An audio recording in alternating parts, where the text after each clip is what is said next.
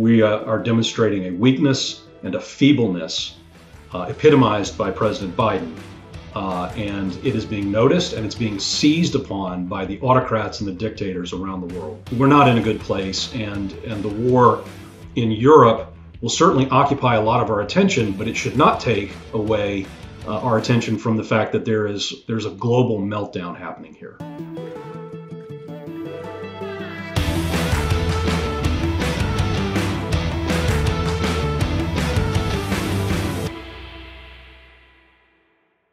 Former Assistant Secretary of the Treasury, Marshall Billingslea, thank you so much for joining me on Global Perspectives. Thank you for having me, Ellie. It's great to be with you again. I really enjoyed working with you during the Trump administration. It was my honor and privilege to work alongside you. And just so our audience knows, we are holding this interview today on Thursday. Last night, the Russians invaded Ukraine by land, sea, and air. And yesterday at a press conference, we saw President Biden announce a tranche of sanctions against Russia. We've also seen condemnation from European powers, the G7, and others of Russia's actions. Before we dig deep into what's going on between Russia and Ukraine right now, I would love, sir, your thoughts on a more global thinking on what is taking place today in terms of U.S. foreign policy. 1 year into the Biden administration, we're about a year after the Biden administration, and what we've seen in that time is Hamas raining down rockets on our ally Israel. We've seen the United States withdraw from Afghanistan in what is considered a debacle by most. And we've seen China still not held accountable for transparency and information on the coronavirus, which emanated from Wuhan, China. So, sir, again, I ask you, what is your thinking on U.S. foreign policy today and the repercussions of it? Ellie, I wish I were here with you under happier circumstances. As you mentioned, the full-on Russian war that has started in Europe. What we're seeing is, under the Biden administration, I believe, a complete erosion of longstanding national security objectives and a complete reversal in many cases of the enormous strides that we made during the Trump administration to protect the United States, and to do so without the need to employ military force. You could add to the list that you just articulated other actions, such as the resurgence of Hezbollah in Lebanon, such as the horrible decision within the first few days of this administration to remove the terror designation on the Houthis, who have in recent days mounted explosive drone attacks against the UAE and back again at the Saudi Arabians and so on. Venezuela is another case where the administration has been refusing to impose the sanctions that we had on the Venezuelan regime, and Maduro, the dictator there, is in a stronger position than ever. So we're not in a good place, and the war in Europe will certainly occupy a lot of our attention, but it should not take away our attention from the fact that there's a global meltdown happening here. Thank you so much for bringing all of those other issues up. And that's exactly what I have been thinking and hoping that you would address. A global meltdown is exactly what it feels like. It seems that in every direction that we turn, there is a weakening of U.S. strength, a weakening of the United States as the leader of the free world. And we're seeing almost a rise in dictatorships, in oppression everywhere as a result of that. Would you agree with that assessment? Yes, look, when it comes to these dictatorships, Ellie, weakness begets aggression. To put it the other way around, as Ronald Reagan famously said, peace through strength. We are not demonstrating strength. We are demonstrating a weakness and a feebleness epitomized by President Biden. And it is being noticed and it's being seized upon by the autocrats and the dictators around the world. And so getting back to the autocrats and dictators around the world and to our pressing situation with Russia and the Ukraine today, What do you think the repercussion of Russia's war, as you described it, against Ukraine is for Americans and the United States? You know, Vladimir Lenin famously said, take your bayonet and if you encounter mush, push. If you encounter steel, withdraw. Vladimir Putin clearly has decided in the case of the United States and frankly many of our allies that they're seeing mush. As we record this, we are awaiting the President of the United States to deliver a speech, which frankly he should have given last night as the invasion began. But here in a few hours, we expect President Biden to tell us, is he really going to implement the swift and severe, and I'm quoting, the swift and severe consequences that he has now been threatening for a month.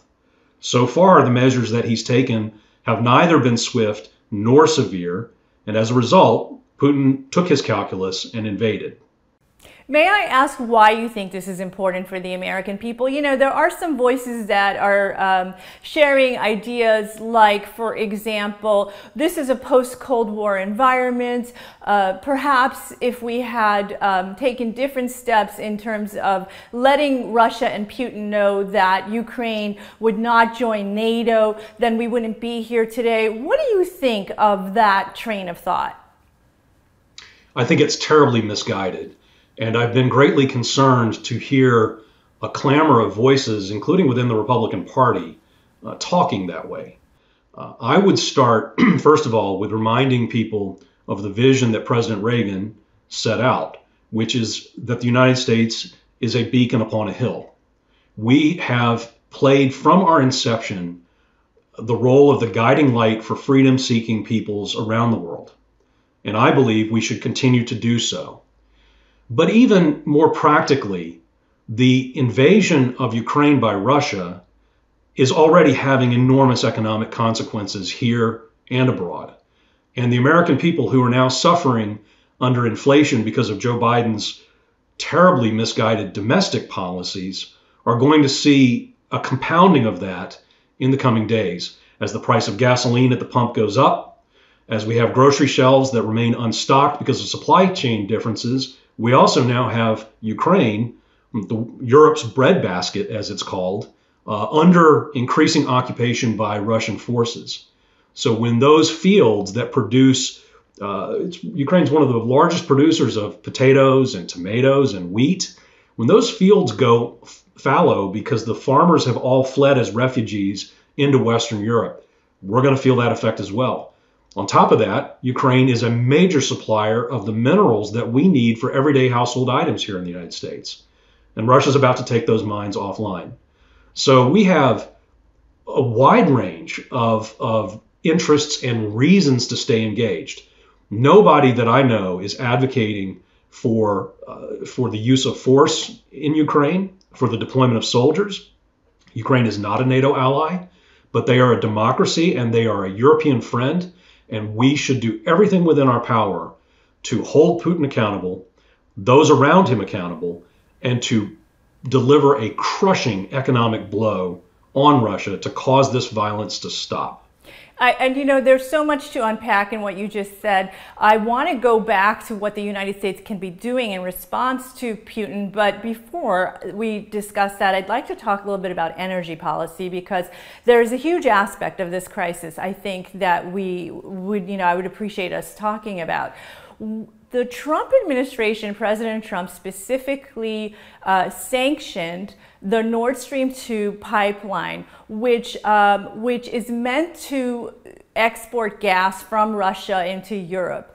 Since the Biden administration came into office, they reversed these sanctions, and it seems to have lionized Putin, and it obviously gives him greater economic resources. At the same time, the United States, we were energy independent under the Trump administration. Now we shut down our own energy capabilities, and so now we have now become energy dependent again, immediately after Biden comes into office. What are your thoughts on all the energy policies here and what we should be doing differently?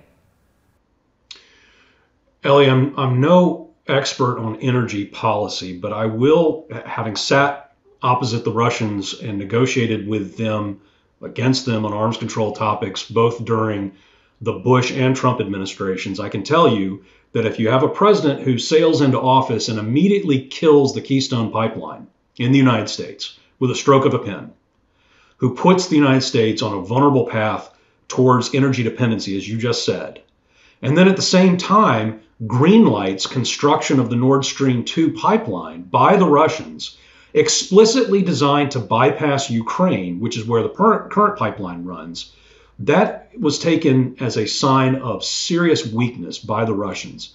And it fueled their calculus, as did the horrific withdrawal from Afghanistan. It fueled their calculus that Biden is a weak and feeble president who will not stand up to Putin. So today is Biden's chance to prove Vladimir Putin wrong. I really hope he does so.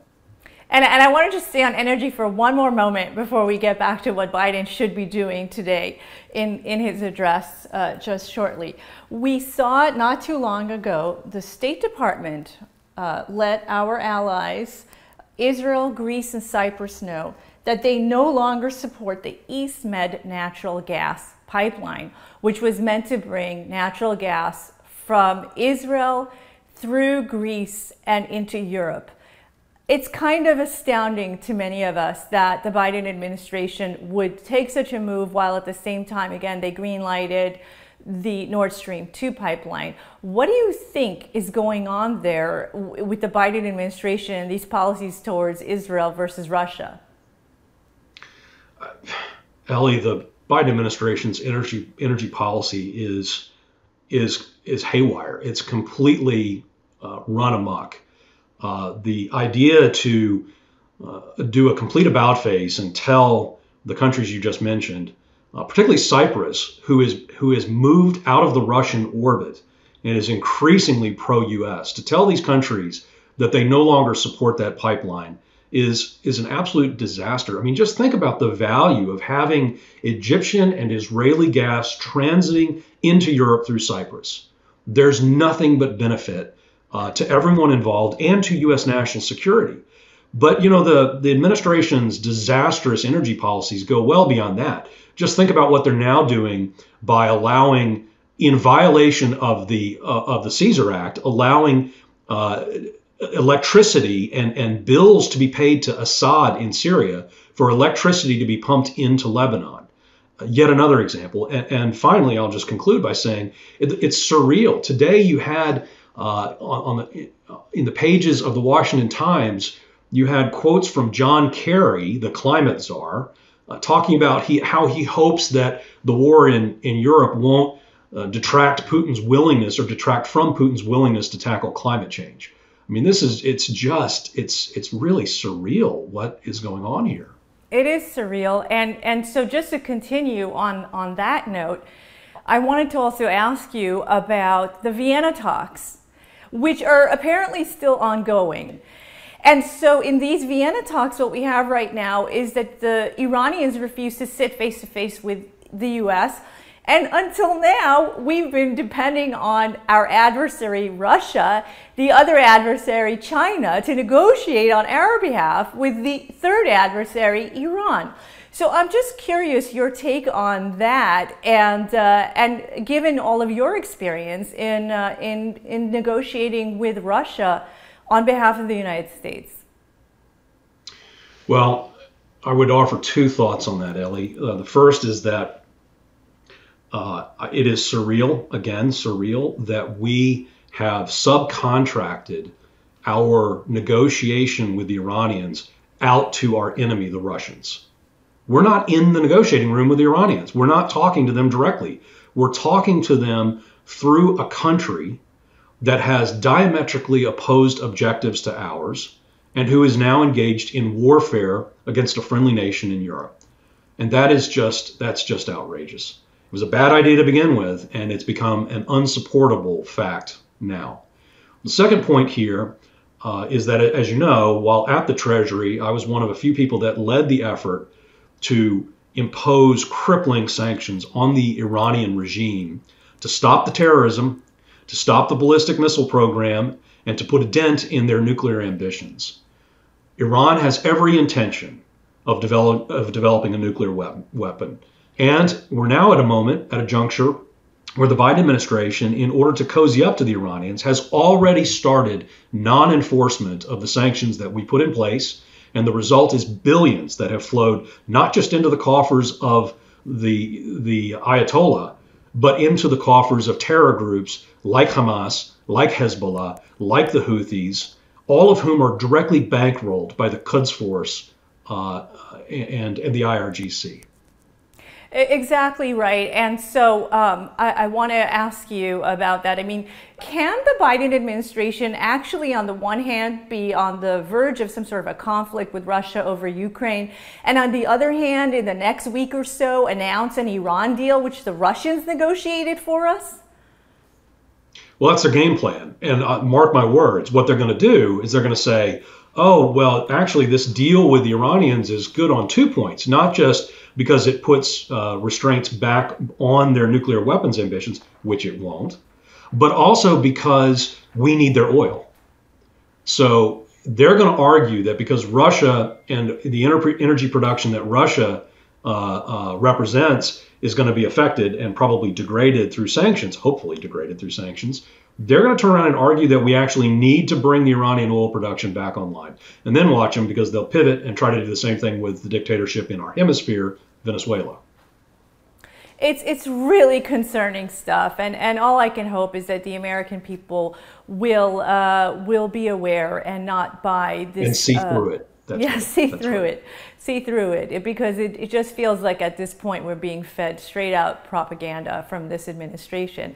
And so, Marshall, now I would love to take us back to, again, this crisis in Russia and Ukraine today. What would you like to see the United States do now in response to Putin's invasion? I'd like to see President Biden do this afternoon what he should have done 2 weeks ago, which is put severe economic consequences on Russia for what Putin has just done. 2 weeks ago, he should have imposed the measures I'm about to lay out and signaled to Putin that just as quickly as we put sanctions on, we can take sanctions off. But the trade-off is those Russian forces should have been forced to go back to garrison, to where they came from. Biden didn't do that. He adopted a wait-and-see strategy, and then at the last moment engaged in a number of pinprick actions, basically re-sanctioning a number of people that we'd already sanctioned, added a few more to the mix, and then sanctioned a large Russian bank, but one that was specifically designed by Putin to be fireproof to U.S. sanctions. So far, Joe Biden has not shown, well, he's definitely shown he doesn't know how to deter Russia. Now the question is, will he adopt measures that will cause Russia to pause in the slaughter of innocent men, women, and children in Ukraine? The measures he needs to take, and I'd almost give this in priority order. Mm-hmm. And these are all measures that we have done before in other contexts, such as Iran or Venezuela. That inevitably leads to the third point, which is removal of Russia from the SWIFT system, which is the payments processing system that's used by banks to communicate on how to settle trade balances back and forth with one another when you export or import goods. Add to that sanctions on Putin himself for what he's done. He's reportedly one of the wealthiest men in the world. We need to make him recognize how vulnerable he is. Sanction those around him. Sanctions on big oligarchs, like the ones that we imposed during the Trump administration, not the pinprick little sanctions that were done just a few days ago by Biden. Export controls, complete set of export controls, so that you have to go to the Department of Commerce to get a license for anything you want to ship to Russia. Finally, sectoral sanctions, or I should say next to last, sectoral sanctions on the things Russia exports. Outright sanctions on minerals and timber and stuff like that. But also, and you don't want to shoot yourself in the foot, so I would not sanction exports of Russian oil or gas. What I would do is require, like we did in the case of Iran, that when you buy Russian oil or gas, you can only deposit that money into a non-Russian financial institution that's outside of Russia, and that it goes into a blocked escrow account so that they can't tap it for their war efforts. Those are the measures I think we should take. Well, Marshall, and as you just told us, these are measures that the Trump administration took against Iran, against Venezuela. The United States has full experience and knowledge on how to go about waging these sanctions against another country. Are you optimistic that the Biden administration will do so? No, I'm not. Sadly, I'm not. Hope springs eternal. I pray that they will, but I'm not. I was watching TV this morning, and I saw on Fox News, one of the reporters said she'd been told by a White House insider that Joe Biden's not going to do anything without the G7. That's not leadership. Biden needs to lead from the front. He needs to set the tone. He needs to make very clear that the measures I just laid out are the measures that he's going to take. Frankly, success in implementing everything I just said is not dependent upon the Europeans. It certainly would be nice to have them with us, but we don't need them to achieve any one of those things, and we don't need them with us. You know, and I'd love to talk about Vladimir Putin, president of Russia, as a person, you know, what's going on with him personally on the human side. So one thing we saw yesterday was that he issued a threat, which was pretty clear. The threat was against the United States and Europe. And what he said in this threat was that if there should be any intervention by outsiders in his war and invasion of Ukraine, this is what he said, that it will, quote, lead to consequences you've never faced in your history. And he seems to be implying something about their nuclear capabilities.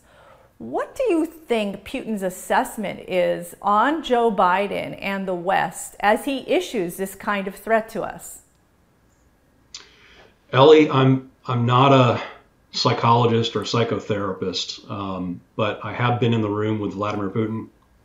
I will tell you he has dead eyes, dead fish eyes. There's no soul there. This is a man who, you led efforts to fight anti-Semitism around the world, and some of the rhetoric coming out of Vladimir Putin is virtually identical to what we heard from Hitler when he announced the Anschluss. It's truly staggering, the kind of verbiage coming from this dictator. On top of it, as you just point out, he very much threatened us with a nuclear strike. There's no doubt about it. In fact, just a few days ago, as he was preparing for the invasion, he cycled up Russian nuclear forces into a full-on exercise.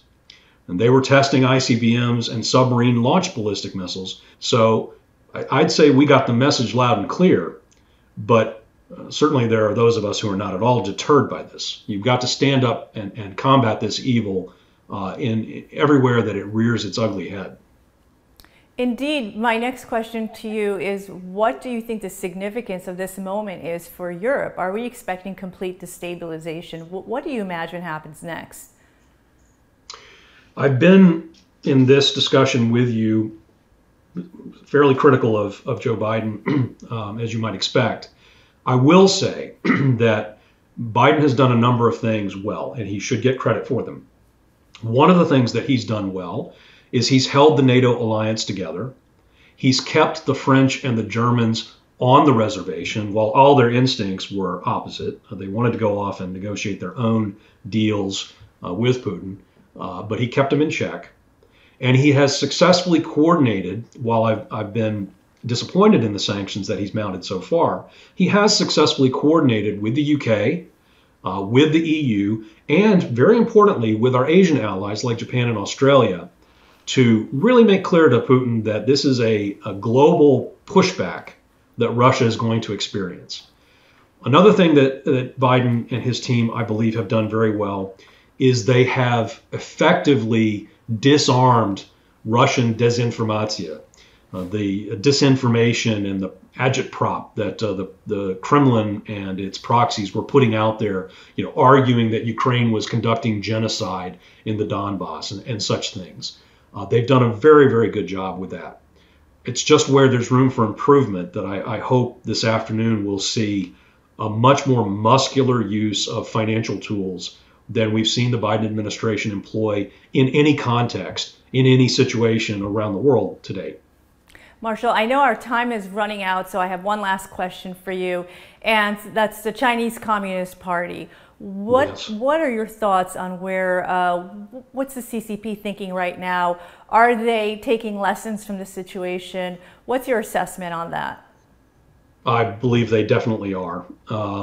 Chairman Xi came to power pledging reunification, in their words, of Taiwan by force if necessary. And as he nears the end of his third term in office, the deadline for him making good on that promise draws ever closer.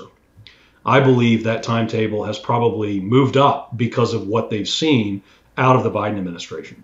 So the coming hours actually are going to be vital, not just in the context of Ukraine and Putin's calculus, but in terms of what Xi is thinking about doing in the future.